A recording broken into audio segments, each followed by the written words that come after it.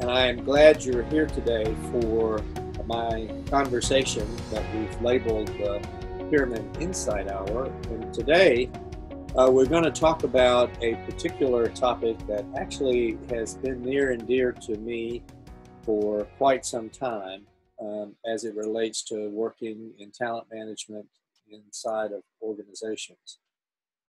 In fact, when Bob Eichinger and I started this work, where we were creating libraries to look at roles and practices, one of the things that I expressed to Bob early on was that it was time that we paid attention to individual contributors, because individual contributors, as you'll see from some of the information I'm going to share, are often the most ignored groups and organizations. They get, at best, the dashing of training, onboarding, maybe a little bit of e-learning opportunities, and occasionally some special issues related to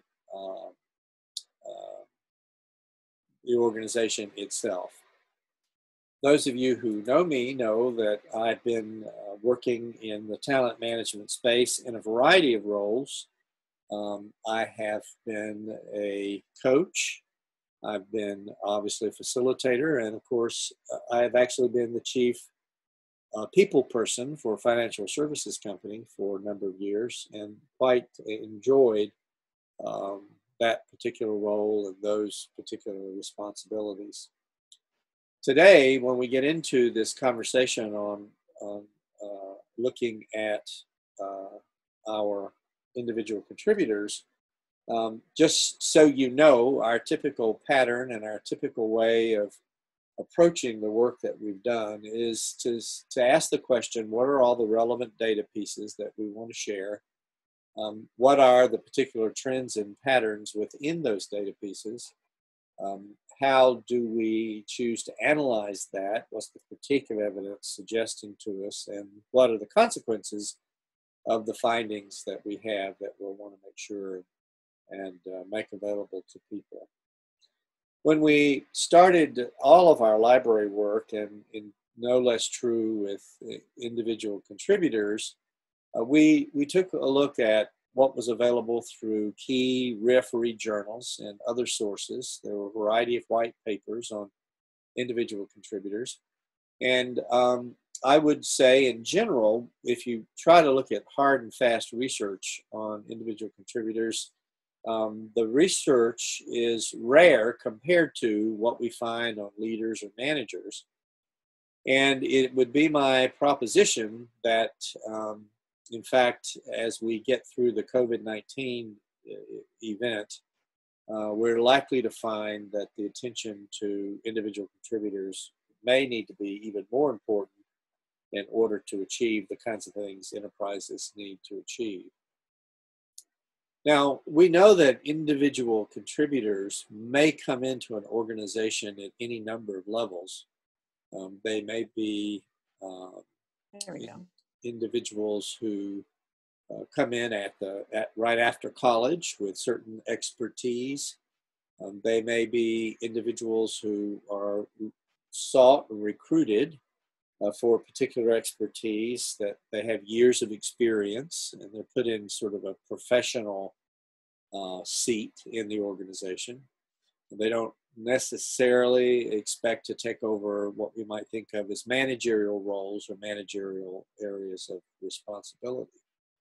So we know at a minimum that individual contributors have technical skills that the enterprise highly values, and that, in fact, those technical skills are essential to the organization achieving its particular goals and business objectives.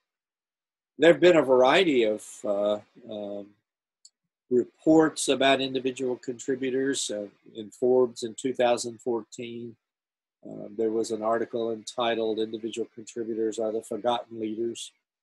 And there was a good look at, in fact, the question of what kind of attention is being paid to individual contributors and how individual contributors encouraged and reinforced in enterprise life.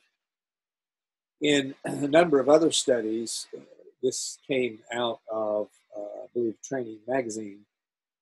There were a number of findings where when managers and execs were asked about their employees, especially the individual contributors, the general feeling was that they're not necessarily skilled as they need to be effective inside of the enterprise per se, that they show up missing certain skills that will be vital and important, and that in fact this issue is going to impact the productivity of organizations and enterprises, which would imply that we'd do a lot better in our organizational life if we spent some attention and resources on how to help individual contributors be successful. If you have read a variety of studies on millennials at work, you know that any number of them come into the workplace expecting opportunities to stretch and to grow and to have authority. And that's a part of the sort of worker expectation we're seeing that individual contributors are bringing to the workplace. In a variety of studies, questions, this involved thousands of employees across all kinds of industries in these countries. What do you think the skills are going to change related to your job? And as you can see, overwhelmingly, the vast majority of people feel that the skill changes are going to be coming their way. And to the question, do you think automation is going to impact your work? A large number of people feel that that's true, which would mean then they have time available and energy available to do other things. And so to the question, then, well, given that you expect things to change, given that you expect automation to take over a portion of your work, do you think that you would leave your job if your employer doesn't provide training? As you can see, again, the majority of people who answered the question said yes, in fact, that they would. So then naturally the question comes, well, how are we doing in terms of the expenditure allocations that we are investing in enterprise? And this came out of Training Magazine, where they annually do a report on what monies are being spent and how it's distributed. And of course, while there will be some individual contributors in what we might call a middle level role in the organization, the vast majority of them are folks who are on the lower end. And when you look at this percentage of allocation, you have to remember that the largest number of employees are in the non-exempt employee group. So if 39% of your training budget is going to that group, then when you start distributing that money over that group, it's really a relatively small investment. And one of the things I feel very strongly about, especially today, is that we have the knowledge to take a more surgical approach to our training with individual contributors, and also identifying much earlier and finding our high potentials.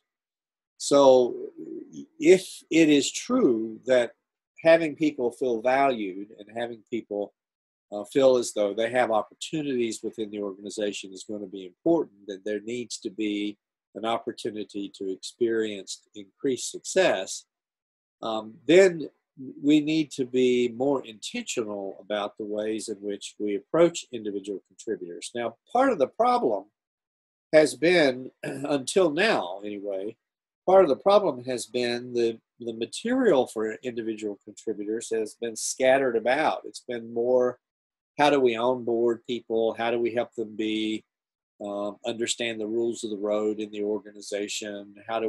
So it's treating them, if you will, as the new arrivals, and the investment of time and energy and resources is about helping them understand how to use their skill and knowledge. And as good as that is, that's not sufficient. And part of the reason, again, that it's not been attended to is there hasn't been an answer to the question, well, what is it we need to be giving individual contributors to help them be successful, to help them feel that they can progress, to help them feel valued, and to help them develop those who want to, and to being excellent managers. Well, one of the things that we've done at Team Intelligent is we stepped back and did a hard look at all organizations, regardless of size. We took a look at the research that tells us that there are three significant levels in organizational life, and one of those levels is individual contributors. And the world they live in is very, very different than the world the manager lives in or the folks at the top of the enterprise lives in. If you have any doubt about this, if you research differences and expectations and differences in performance across organizational levels, you'll find a number of research pieces. On a hands-on example, for years and years, I've done a simulation that is sponsored by folks out of Boston related to power and organizations. Barry Oshry is the guy who developed the sim that's called the Organizational Workshop. And we have bottoms, middles, and tops. And in the organization, they are to fulfill the responsibilities, bottoms, creating the material, the middles, doing the management between the tops and the bottoms, and the top folks at the top doing their thing around strategy and culture. Every single time I've done this sim over the last 20 years, the managers and the executives who are in the exercise will say, when they've been assigned the bottom role, how much they had forgotten what it felt like to be an individual contributor and to not have the attention of the organization. And even though it was a sim, they felt easily how they were the forgotten ones, and that their resources and opportunities for them to contribute were being pushed against by the nature of the psychology of the organization in the sim. Now, keep in mind, people weren't given defined roles. They were just simply told, you're a bottom in this organization, and here's what bottoms do. They create creative posters and things of that nature.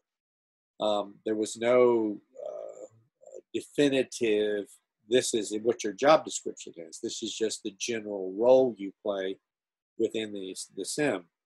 The power of that sim, as I shared it with Bob, is that it helps people understand the distinctiveness of the psychological differences with people and the needs they have at the different levels of organizations. And in our stuff that Bob and I have created, the folks at the top of the enterprise, there are 9 specific roles. The managers and supervisors have 11, and the individual contributors, 10 roles that we know are absolutely vital to be fulfilled.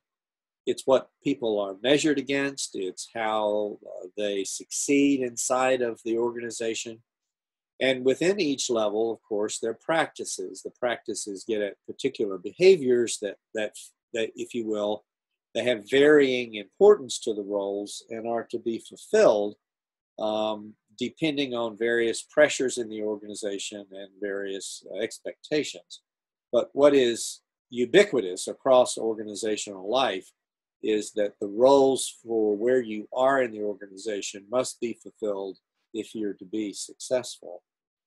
And today we're going to zero in on individual contributors and a couple of the things that I believe can make a profound difference if organizations are really wanting to maximize their individual contributors. And really, as we take a long-term view, we know that this group of folk coming to work are going to have some expectations by sort of starting on the front line and what they hope will happen and the experiences they'll get a chance to have.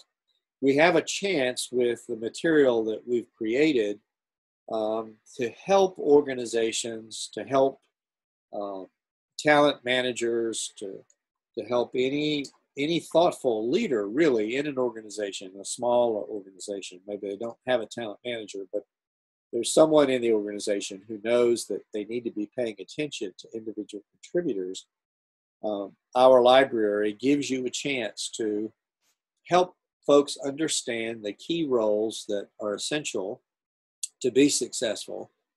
In the work that Bob Eichinger and I did, as we developed the libraries, we realized in all of the libraries that we created that there were various domains within each of the libraries, and the domains provide a way of organizing the practices, and I'll say a little more about that in a minute.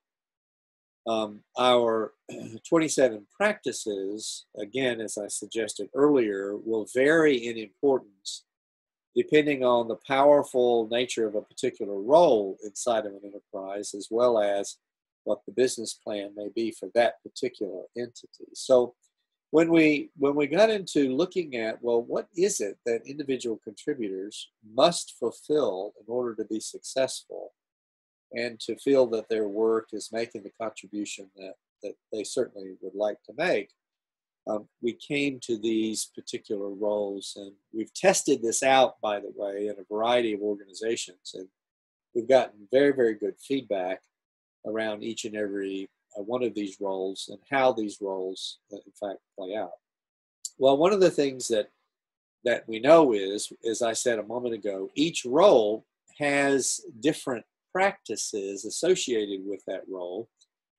What you see on the screen now are the practices that I've now listed in the order of developmental challenge. In other words, not all practices are equally difficult or equally easy to learn and to if you will, deliver.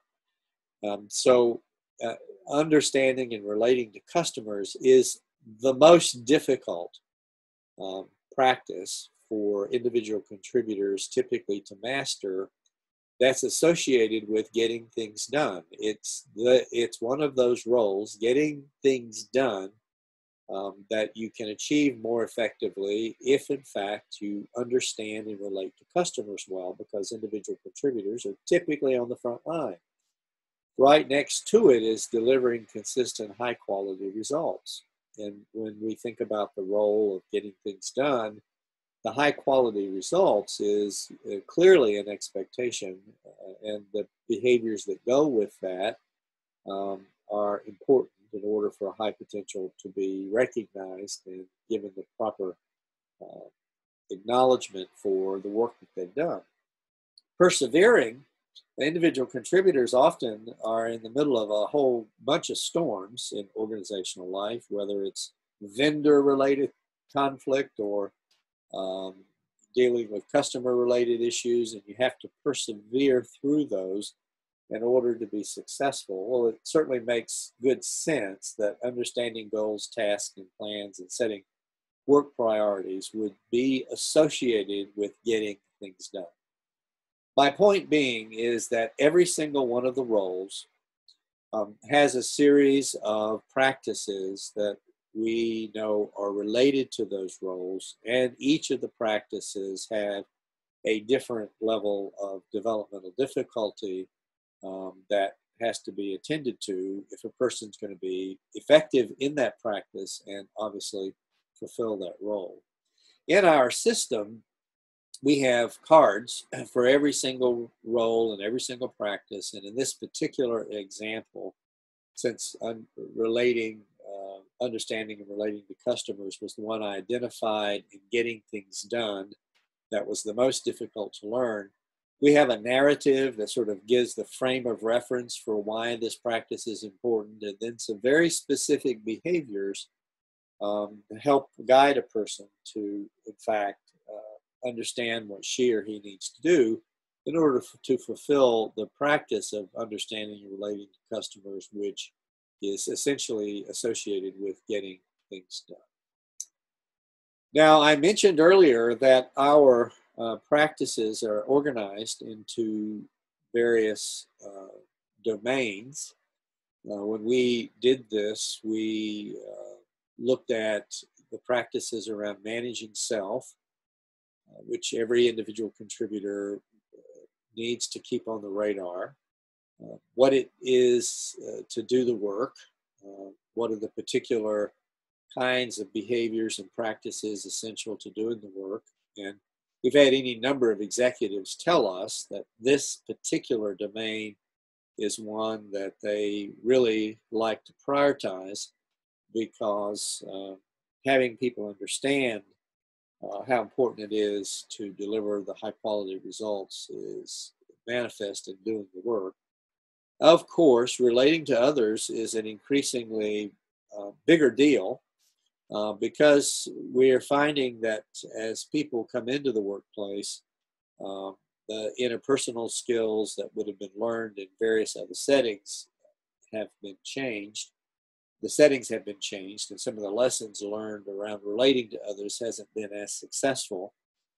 If you've been to an institution of higher learning and you lived in a private room all of your college career, you didn't have the same lessons of relating to others as the person who lived in a room with another person or two other people in some cases. So there are some relating to others practices that we know, and certainly independent evidence has shown us that increasingly this area in the workplace has become very important. And of course, being very intentional about helping individual contributors develop a career is a part of the story that we want individual contributors to hear, that you're a part of an enterprise, you're a part of an organization, and we're committed to you being successful in that particular entity. So when we take a look at, well, gosh, here are practices and here are things that are very important to achieve, to get done, the natural question is, well, what are the kinds of experiences that a person needs in order to do that?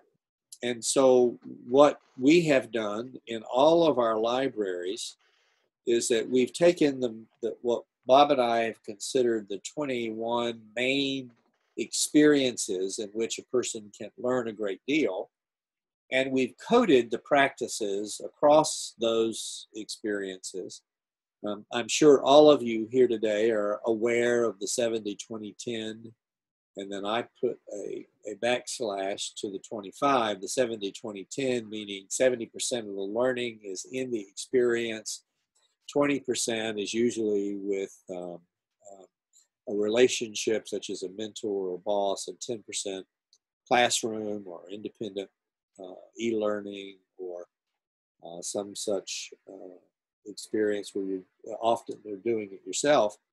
And the 25% relates to typically hardships of some form that a person's experienced that's given them a lot of lessons. Well, when we coded the various practices, and I've only listed the one of the what we call our 5 codes. There's several 5 codes with each and every practice. They're 4, 3, 2, and 1.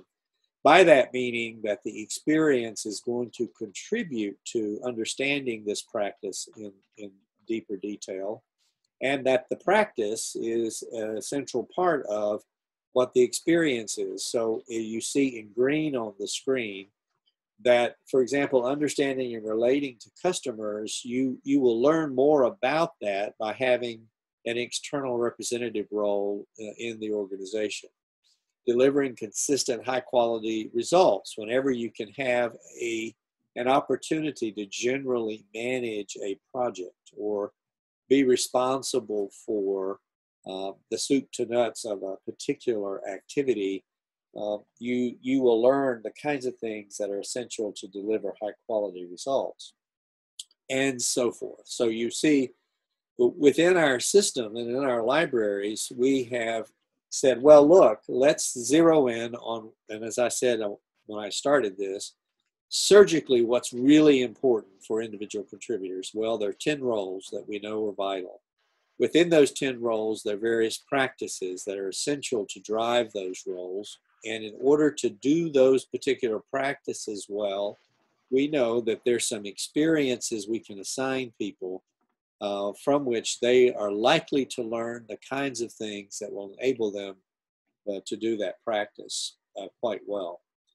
One of the things that, while we're on this particular topic, and since we're in the middle of the COVID crisis, I would just mention that Bob and I have done 2 special webinars taking a look at the VUCA process that we're all trying to learn to manage more effectively. And when it comes to taking a look at what we did in identifying learning experiences, we already included pressure and crisis experiences where you have a role and a responsibility to help deal with a pressure crisis moment in an enterprise. And we coded those with the practices with the individual contributors. And so what you should see, you should see a slide that does not appear to be popping up for reasons I can't quite explain.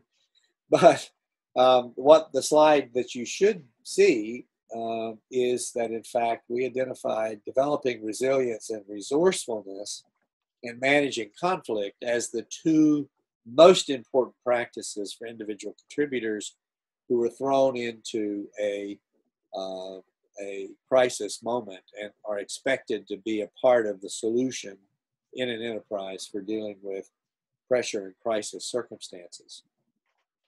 Well, one of the things I've tried to suggest to you throughout this and throughout this entire conversation, in this case around individual contributors, is that we have looked for multiple data sources to make sure that what we give you is the most evidence-based perspective to help you either coach or facilitate, or if you're responsible for the talent processes in an organization, to make sure that you're focusing on those things that will make the biggest difference. Now, you know us, you know that we think that getting to the specifics of what's important in your entity, your organization, is very important. So using the cards that we have for every single library, but in this case, individual contributors, using the cards to create a profile that says, in our organization, these are the practices that are mission critical for us right now, or perhaps mission critical for the next year business plan, and how do we then effectively identify where we are within that profile. What are our peaks and valleys, and what do we need to make sure and nurture within our individual contributors for them to be as successful. Now, I want to mention in passing, in all of our material and all of our items, from our Develop It Yourself guides to interview guides for individual contributors, we have some brain tips embedded in the material. We like to think about, well, what are some things to be mindful of?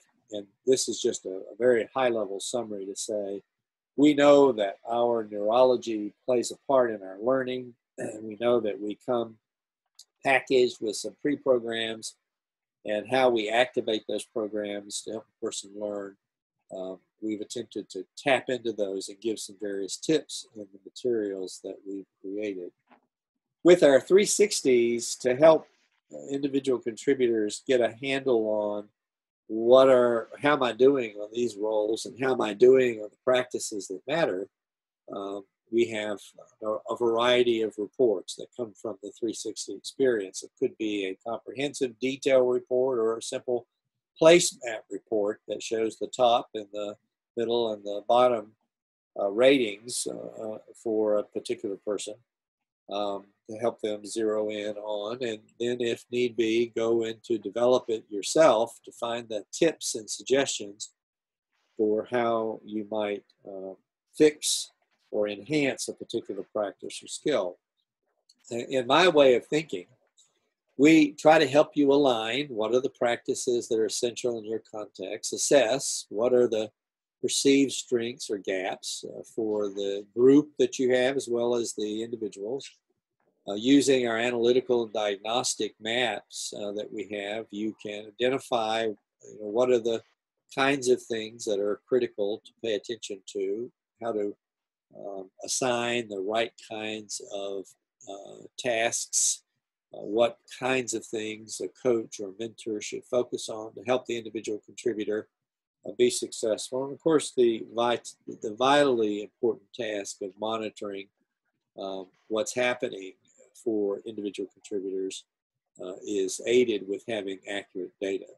So we have a whole set of materials to help those who are in that space to work with individual contributors, and we feel quite good about how we've zeroed in on the behaviors that matter at each level in organizational life, and in this particular case, taking a look at individual contributors and the attention they need in order for them to be successful.